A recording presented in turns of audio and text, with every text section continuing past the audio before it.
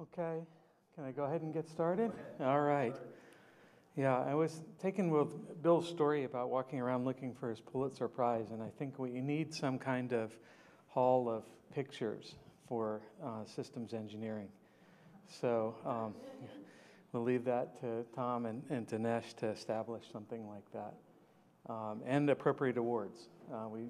We have a lot of catching up to do, apparently, relative to the Pulitzer Prize. So good afternoon, everyone.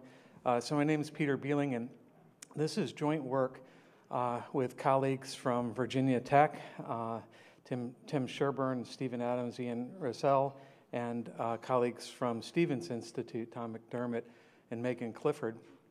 And we're building off a lot of work here that goes back a number of years. You can kind of see our list of CERC projects. Two of those are highlighted because they're actually going to be the subject of talks tomorrow, if you're able to come to those talks. And I'll make one more plug before we're done for another event, still another event. We also are building off of a lot of intellectual contribution from Barry Horowitz, and we're very grateful for all of our sponsors. We started with something, this is Eric Day. We started with something that was really not an acquisition problem, but a technical problem, but I will get to acquisition readily enough. So years ago, we were approached and asked by the folks in the department, hey, we've got these UAVs and we're worried that they could be subject to cyber attack. Can you do anything to keep that from happening? And our answer was, well, not us. I mean, we view that as a kind of difficult problem to imagine all the ways in which you could get into something that has physical points of entry, off-the-shelf kind of electronics from all over the world, insider threats and so on. But we would like to look at this question of what to do with the UAV from the perspective of resilience, and that's what I want to focus on today, resilience. And the notion of, is there a way that we could ensure an acceptable mission outcome given that the attacker has had success at a level. So we're assuming that the attack has gone into the system and it's affected the function of the system in some kind of way. And the question is, what can we do about it in spite of that, right? That's the notion of kind of fighting through. And it's a notion that's a lot closer to point defense than perimeter defense in the sense that we want to get close to protecting the things that really matter. So in the case of the UAV, our solution was kind of simple because we asked the folks that owned this vehicle, what do you really care about? What's the nightmare scenario? Can you narrow it down to one or two scenarios that you just really couldn't live with if they were to occur? And the answer that they came back with was, well, what you couldn't bear the thought of is an adversary gaining control of the navigation function and taking the aircraft off where they will. Everything else is okay. It's okay if it crashes, it's okay if it doesn't get data and so on, but we can't have that happening. So in this case, what that came down to then was protecting the navigation function. The navigation function is based off of GPS. And we were lucky because in this case, there were two GPS units on the aircraft, one for navigation, but a different kind of unit for registering the imagery associated with the reconnaissance surveillance pack. And so we were able to put a lightweight computing device that would just compare the outputs from those two GPS units, and in the event of sufficiently large difference, then do something like switch to inertial navigation. There are a number of different things we could have chosen. We could have just said, okay, we're going to crash, or we'll try and force it to come back to a particular point, or things like that. So this is kind of an appealing idea and solution for this little problem, and maybe something that could be generalized is what we thought, because it, and for one thing, kind of reverses the asymmetry of this situation. Now we can pick and choose what we're going to choose to defend, and the adversary has to guess where those are or deal with the consequences. The adversary also has to do things like learn about how the UAVs work rather than just learning about how to break into computer networks, for instance. In general, we could think about maximizing the uncertainty of things for the adversary. So this concept that I just spoke to, or this little solution that I just spoke to, is something that we sometimes call a sentinel-based resilience concept. And the idea is captured in a pattern here, that there's a sentinel that's watching, using its own sensors or internal data from the system, various functions of this system, such as the GPS outputs. And then based off of what it sees, it then has the ability to recommend or to engage. There's a spectrum there. You can think of how much to involve the human in the decision, and that's a very important consideration, as we heard this morning. So the notion is that the sentinel then, having detected a potential attack, would engage a resilience mode of operation, or mode of operation that would allow the system to preserve key functions. And the nice thing about this kind of idea is that you can make something like the sentinel using minimal lines of code and using hardware that is not general purpose GPUs. So the sentinel can be made much harder than the system that it's helping to protect. So we've employed this kind of concept in a variety of different situations in the military and in civilian situations, and we've dealt with the question, or begun to investigate the question, I should say, of how much to involve humans in the decisions regarding switching modes of operation or informing them about what's going on with their system. So there's a lot of experience that we've gained in this. And we're not the only ones. There are other people that have, of course, been out there thinking about resilience in deep ways. MITRE, for example, has encoded a lot of their thoughts in the form of NIST 800-160, Volume 2, where they describe a number of different techniques for that are similar. Some of them are similar to what I just described, and others have different notions behind them. There's a kind of character, though, to all of that work, all the notions that MITRE has, all the different ways in which we've done similar kinds of things. And that, I want to get to that in just a moment, but I'll just pause for a moment and give a definition of resilience. So I want to distinguish between assurance, which is the ability to say with confidence that my system doesn't have exploitable vulnerabilities, versus resilience. And resilience is the capacity of the system to, given that it's been attacked, recover and maintain essential function. And so the notion that I want to drive home here is really that when we're talking about something like resilience, we can be agnostic to how things happen. So we don't really care how the attacker did what they did. We're going to assume that the attacks are successful to the limit of where we engage our resilience. And we're going to think about resilience as a property of the dynamic property of the behavior of the system. And that's the kind of key point here, that I want to argue that to be effective in resilience engineering, and again, we're going to get to acquisition too, we must be able to reason about system functions, operational tasks, and missions. And you can kind of see that when you look at something like this diagram. So this is a bubble chart created by MITRE.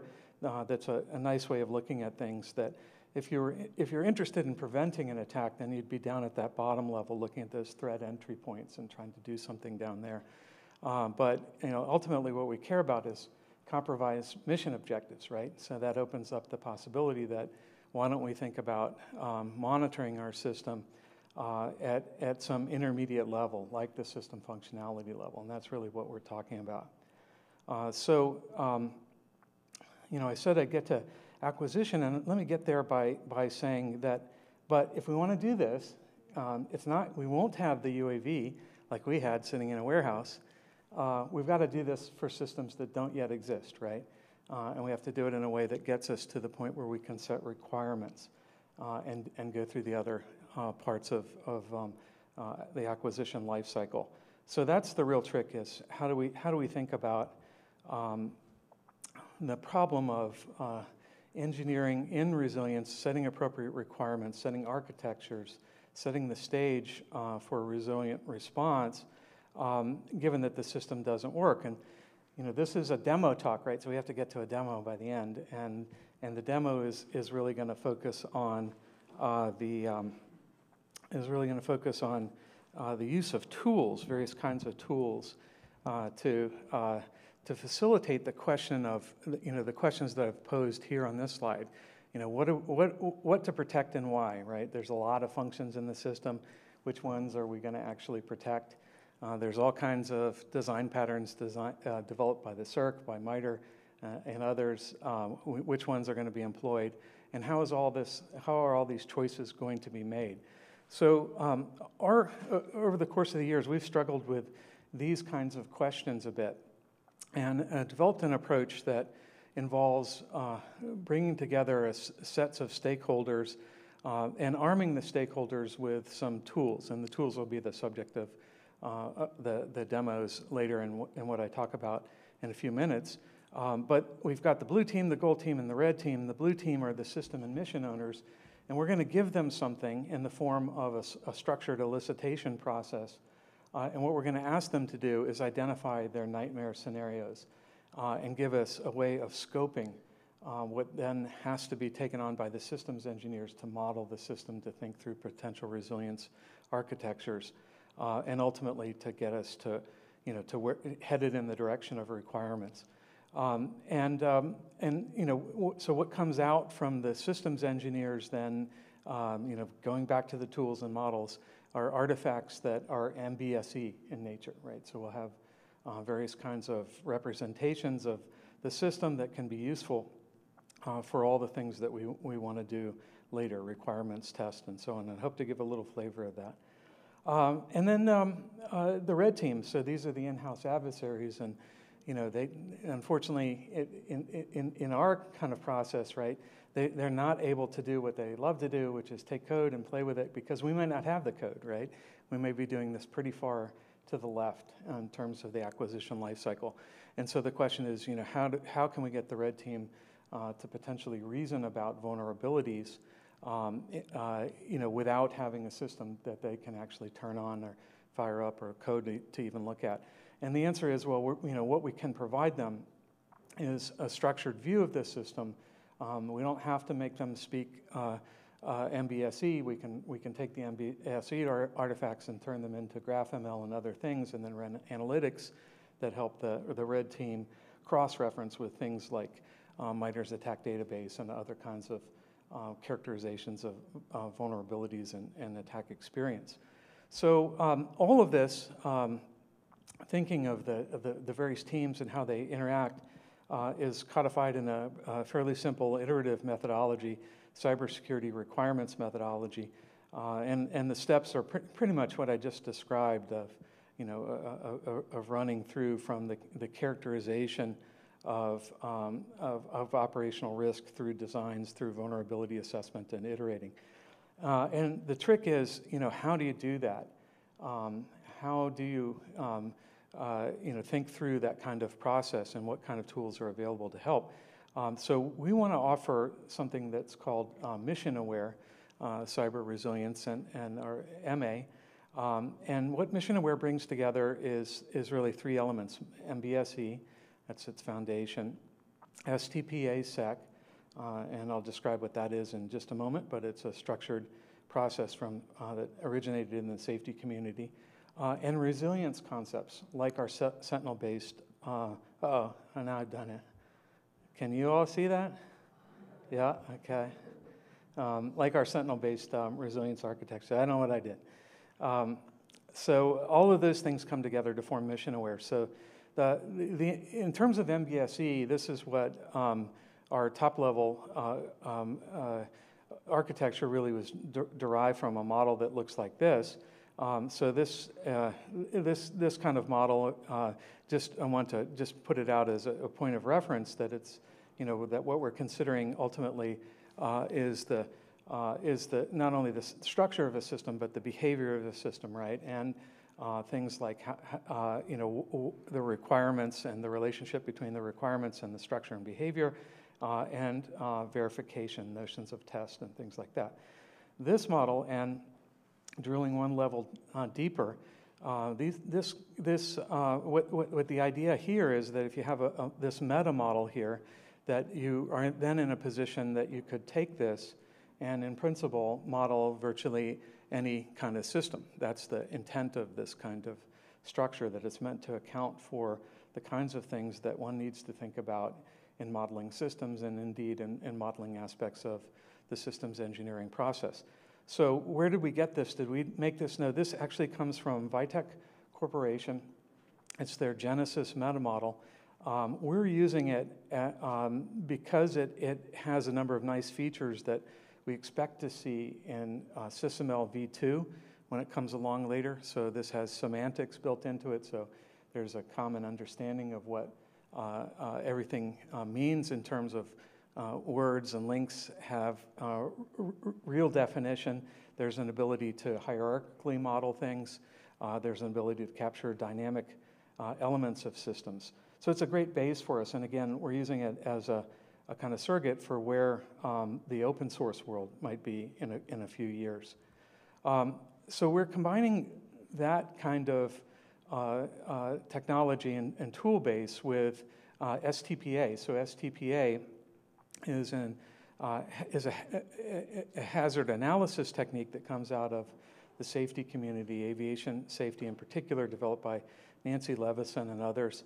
And the notion is that if you have something like an accident in an aircraft, that it's not fruitful or as fruitful to view that as the confluence of a number of random variables unfortunately coming together, as it is to view it really in hierarchical control terms, to view it in terms of, well, actually, before we had that terrible outcome, that loss, we were in a hazardous state, and somebody took an unsafe control action, and nature contributed, and so you can begin to model in control terms these notions of losses and loss scenarios and understand them in ways that would allow for you to potentially do things like put a sentinel in place, right, and watch function and say, okay, I'm going to detect when I get in a hazardous state, and I'll do something about it. So that's the notion. We actually use a refinement of STPA called STPA-SEC, developed by Colonel Bill Young, that folds in other things like an adversarial view,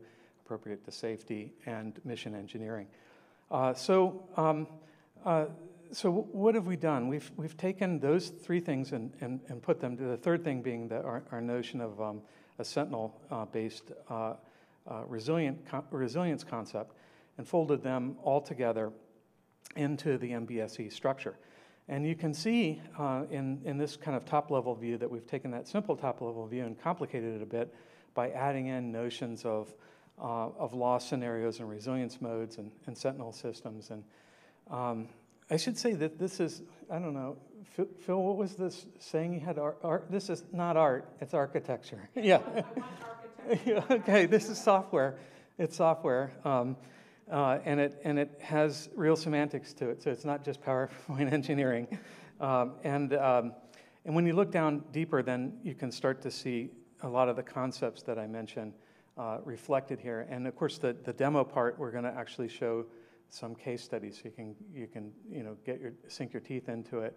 And there'll be other opportunities in the form of things to interact with in the hallway, where you can look at models derived from all this in more detail. But let me just mention that, so this is our detailed meta model that captures all of the notions of loss-driven systems engineering that are kind of implied by STPA, the idea that we want to think about what we don't want to have happen and attempt to prevent that.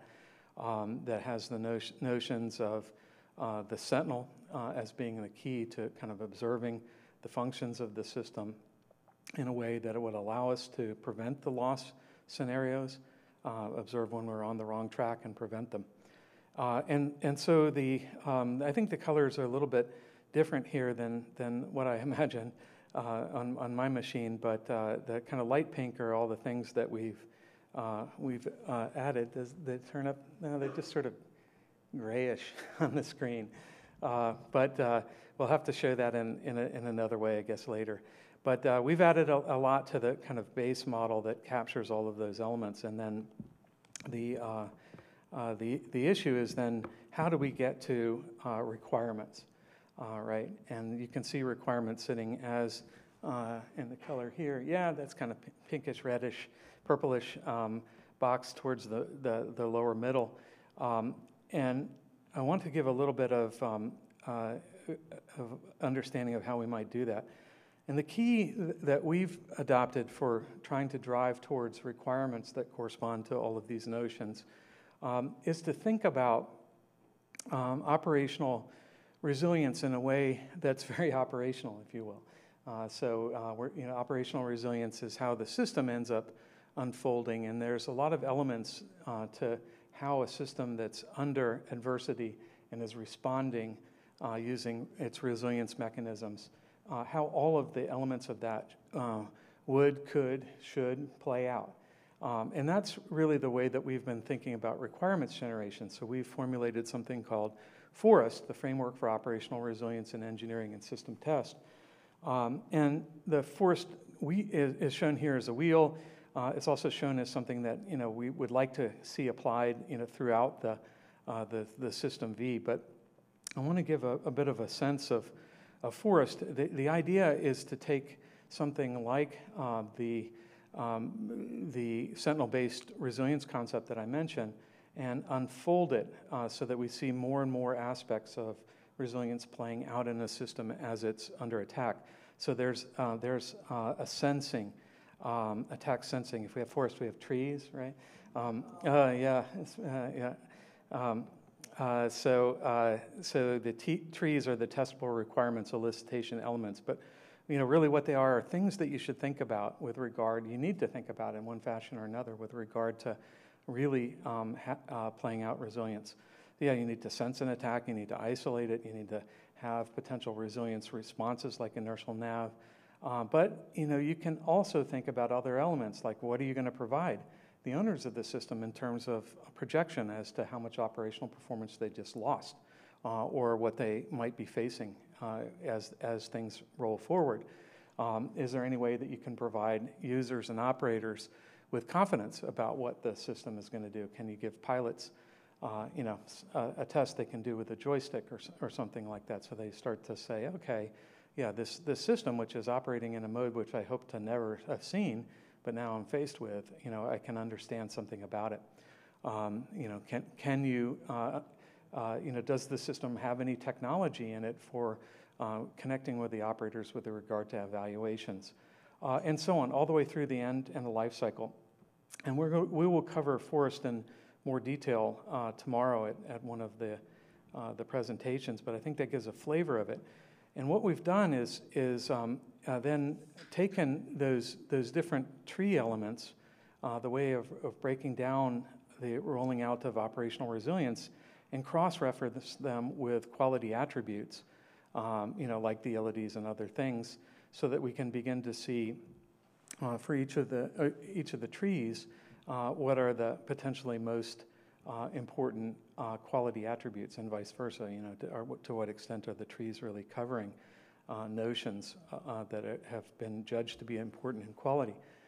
That kind of thinking can be combined with other things, like we've been working with the cyber survivability attributes promulgated by the joint staff. Here they are, CSAs 1 through 10. And it turns out there's been a lot of work on 1 through 6, prevention, but not so much on 7, 8, 9, and 10. And that's where we want to contribute. People have thought kind of what it means to take something like recover systems capabilities or baseline and monitor systems and detect anomalies, CSA 7, and kind of break it down to one level deeper. So you need to monitor operational parameters, you need to analyze performance, and so on. And so what we've done is use the trees, and you can see tracing back between what I've got on this slide and the trees on the right-hand side, and also the quality attributes in ways where we can specify for all systems, these are probably kinds of requirements that you want to have in place. Now, they don't specify exactly what things should be, right, because that's going to be end up being specific to the system, but it gives a guiding framework for the specification of requirements. So we've gone through all of those, and then in the case of test, which I wanted just to spend a minute or two on test, that you can also derive associated measures and metrics that take us at least a step closer to the goal of being able to do things like developmental test for cyber resilience. So if we have sensible requirements, maybe those are testable, that we can drive associated measures and metrics. Yeah, and I guess one point I want to make with regard to test is that, let's see, how am I doing on time? Let's see, I'm 22. Okay, I guess I got a couple minutes. So with test for something like cyber resilience, we've developed a little reference architecture here. And again, you can hear more about it tomorrow. But I'll just say this about testing for resilience. It's unlike other kinds of tests in a lot of ways. And one of the ways is that, with a typical kind of test, you might take something and drop it, heat it up, shoot it, put various kinds of inputs into it.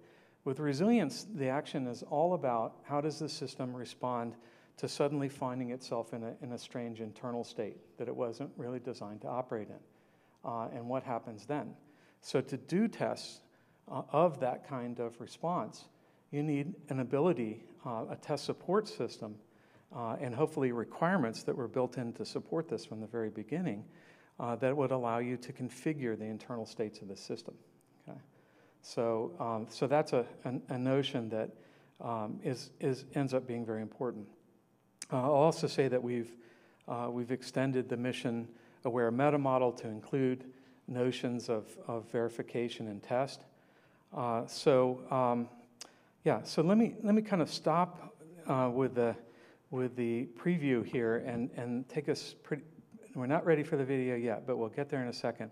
Let me just make a kind of plug for additional resources that you can find if you're interested in this topic. Of course, I'd be very happy to talk with anyone and to brief your organizations. But first thing I'll mention is that we're currently engaged with the DAU in developing some courseware based off of these concepts and tools that would support their efforts to develop credentials in cyber resilience. And so hopefully you'll be seeing the outputs of that over kind of the near to medium term. That's ongoing, and that's part of a larger effort where CERC is supporting DAU in digital engineering that Nicole Hutchison is going to talk about tomorrow.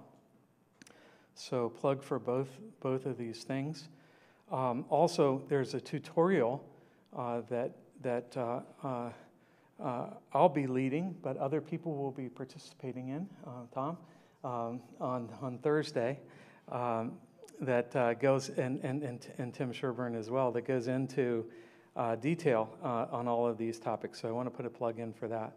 And then finally, there's a website that we've started, and we're going to continue to develop to allow people to kind of get a refresher of what some of these concepts are, and then to begin to interact with the models that we have for a case study.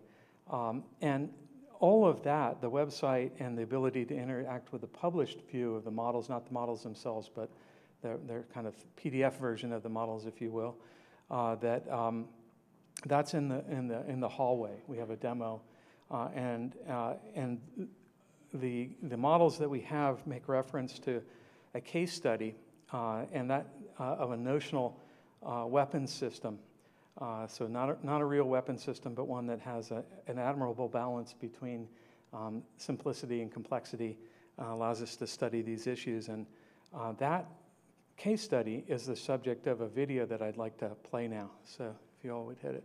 This is Mr. Tim Sherburne. The Silverfish case study is presented using the web view of the Vitech Genesis MBSC modeling tool.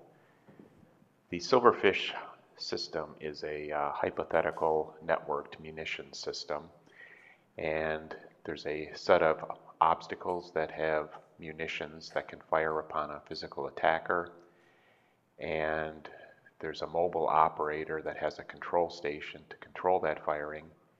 Additionally, the system supports situational awareness from a set of sensors, including UAV, infrared sensors, and seismic and acoustic sensors within the obstacles. Each folder in the left-hand navigation represents an entity from the mission-aware MBSE model. Additionally, there's a package navigation where each package represents a step in the CSRM process. Step 1 is the system description. We'll first focus on the system architecture, starting with the system context.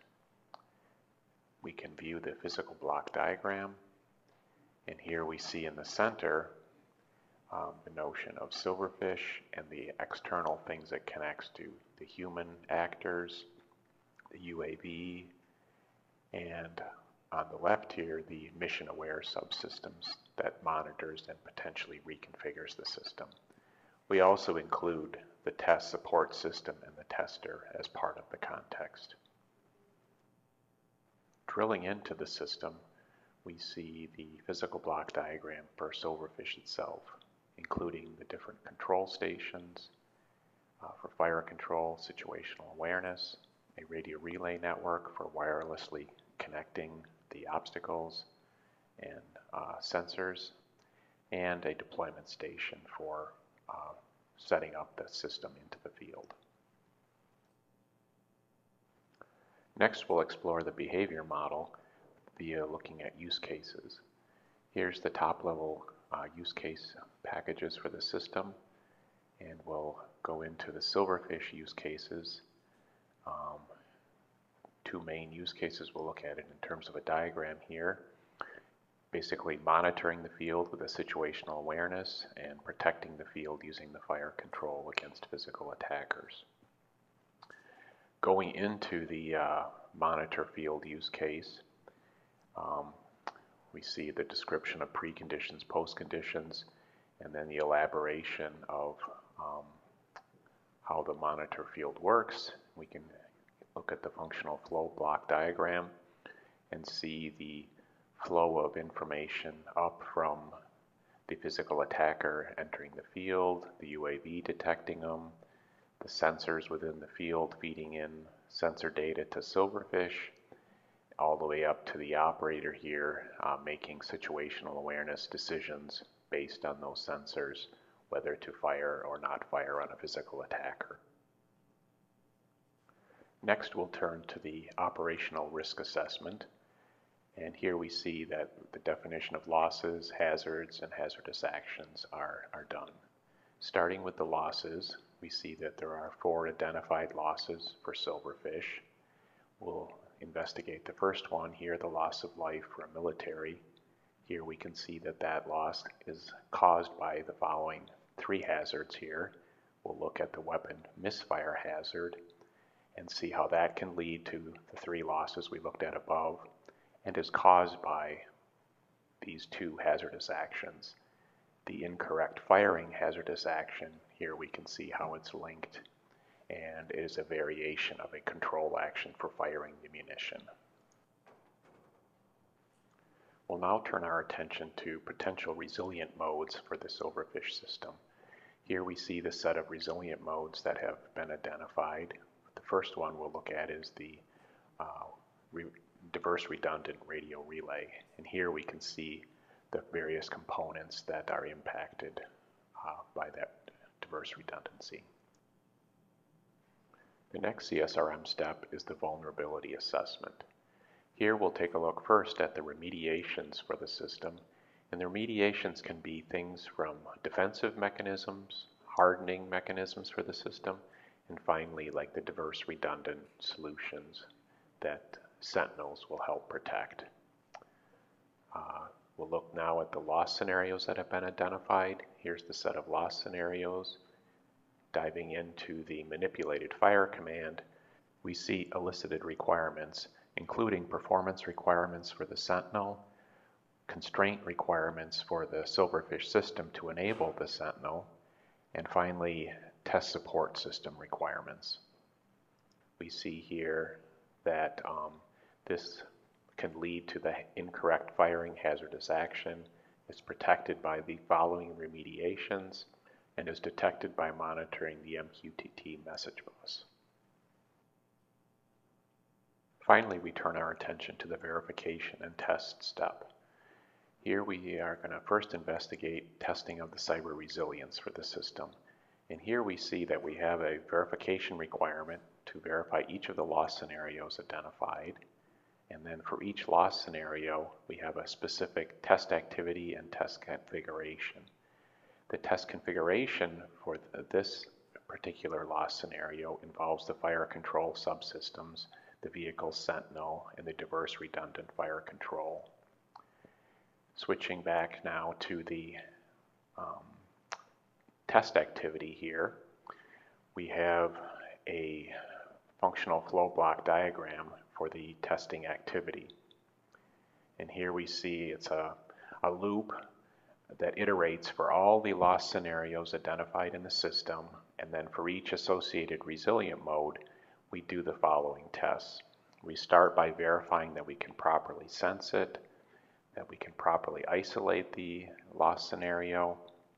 Then for each resilient mode, we verify that we have a resilient mode, that we can properly evaluate it, verify confidence, verify readiness, and finally verify execution.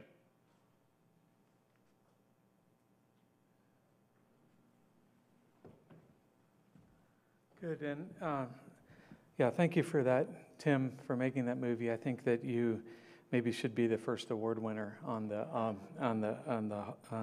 new hallway with pictures.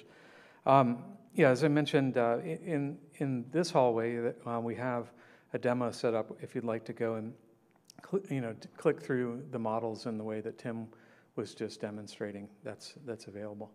So with that, I think I'd like to stop and take any questions.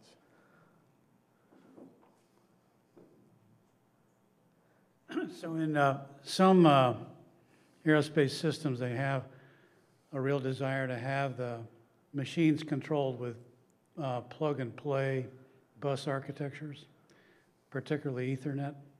One of the problems that you have there is that when you send a command to an effector or a sensor, it's indeterminate. You don't know exactly when you're going to get the answer back.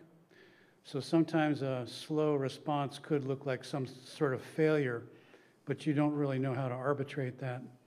My question is, do you guys see any confluence between what you're doing for resiliency and trying to make these Ethernet type buses work on very complex systems that have to have an answer in essentially milliseconds as to whether something's functional or it's busted? Well, I think that's a great question. We haven't thought about that, so that would be an area that I'd love to have a conversation on. You could find a lot of interest in industry if you could solve that problem. Okay, thank you. And so you're saying the issue there is the timing of things. It makes it very difficult to determine whether you're... F-16, F-22, F-35, they all have determinate buses. And so changing the software or changing the hardware gets really expensive because you have to test the hell out of it to make sure the software doesn't do something strange. If you had a bus architecture like Ethernet, it wouldn't matter where you put that box on the airplane, it would still work. The problem is you don't have this robustness to figure out, if you don't get the answer in the right frame, how to deal with it. Very good. I will say that one time I won't say where we went, but we went somewhere and talked about these kinds of issues with a group that had to do with aircraft. And we asked them, what's your number one concern? Cyber attack on the aircraft. Okay, they're very concerned with it. Well, we would like to do this kind of thing. We can't let you put a box on. We can't afford the weight. Okay, well, can we have some of the communication on the buses? No. Can we have 1 bit? No. So there is there's that side of it too. Somebody needs to make room for these kinds of... The reason why they can't accommodate that is these systems are so rigidly structured that changing it is hugely expensive. That's the problem. Yeah, which is why we got to think really early, right? So welcome all steps in that direction. Any other questions?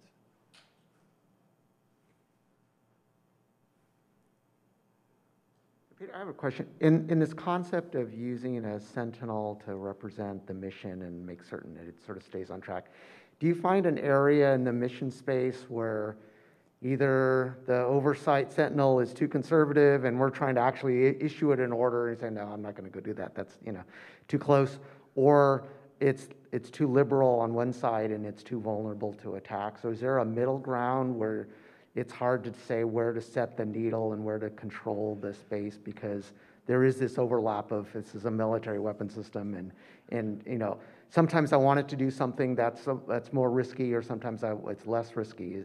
Do you find that at all? Yeah, I think I get the sense of your question, and I'd say that a lot of the way that the Sentinel is designed to work, and this whole concept is through the identification of what the mission owners care about, right? And so I think your questions get to the nature of to what extent can we actually express those things and translate them from the mission to something like a box that's just monitoring a bunch of data or comparing two signals like the example I gave. And that's kind of a big translation, right? To go from, well, I don't want this terrible mission outcome to happen and the kill chain to be broken in these ways. I couldn't stand it if that happened. Well, exactly how is it that we're going to be monitoring for those kinds of events? And there are system of systems effects too that are important. That sometimes if we're overly aggressive in using sentinels at the level of systems, when we start combining systems together, we may see unintended consequences from the actions of the sentinels themselves. So we think we're doing a good thing, and we could end up doing a bad thing. So I guess I don't have answers for you other than those are excellent questions, and we're trying to think through them, but they engender a lot of the bridging between the mission and the system, or between the individual system and collections of systems. So we have a few questions from our virtual audience. Dr. Beling, how do you model the attack scenarios? Do you develop misuse cases associated with the use cases? Yeah, so in some ways we're agnostic to what are the attack scenarios. So we'll leave it to the attacker to decide how they ended up affecting system functionality, and try and stay as close to the idea of watching the system function as we can. Now there is one kind of attack surface and potential scenario that we really have to pay a lot of attention to, and that's the surface that's induced by anything that we add, like a sentinel, to a system. So that itself has an attack surface, and we have to think about ways to really view that as something that needs to be hardened. And I think we have time for one last question for you. How does the model simulate potentially undesirable emergent behaviors for each of the identified attack scenarios in the case study? So So repeat that one so I can try. How does the model simulate potentially undesirable emergent behaviors for each of the identified attack scenarios in the case study? Okay, and that's a really good question. That is, again, we're going to think about it in terms of maybe the resilience scenarios, right? So we have the loss scenarios rather than attack scenarios, and trying to think about how resilience will play out in the system is a tough thing. What I showed today doesn't give a lot in the way of ability to do dynamic simulations. We're taking steps towards that kind of idea of wanting to be able to simulate system behavior, so we can see how resilience actually might play out, and that might be different than how we conceive it, right, if we can develop dynamic simulations. To hear more about that, I want to put in a plug for Tom McDermott's talk tomorrow on WRT 1033, where we don't have the answers, but we're at least posing the questions that are similar. So good question. Thank you. Thank you, Dr. Beling. Okay. Thank you all.